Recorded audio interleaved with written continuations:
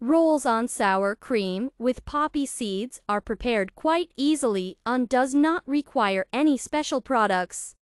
Perfect for a casual table, that is, for tea, coffee, cocoa, and other drinks.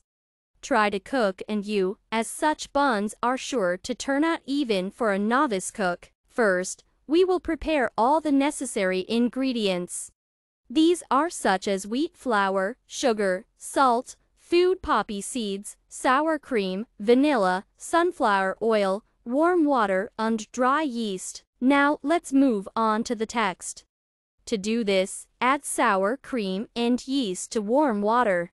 Then add sugar, salt, and vanilla. Pour in sunflower oil. Next, we bring everything to a homogeneous state. Now pour 1/3 of the flour. Leave for 40 minutes.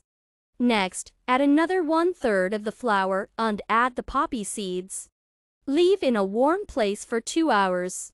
Then, after the time has elapsed, we knead the dough to a dense state. Then we divide it into pieces and form buns with each of them. We send it to a baking sheet greased with butter. Bake for 50 minutes at a temperature of 190 degrees. 10 minutes before cooking, lubricate the pastry with egg yolk or butter. Rolls on sour cream with poppy seeds are ready. You can start tasting. Enjoy your meal.